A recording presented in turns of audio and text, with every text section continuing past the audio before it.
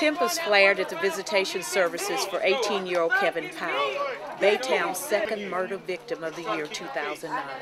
Extra security was required at the services on Friday night, February 20, 2009.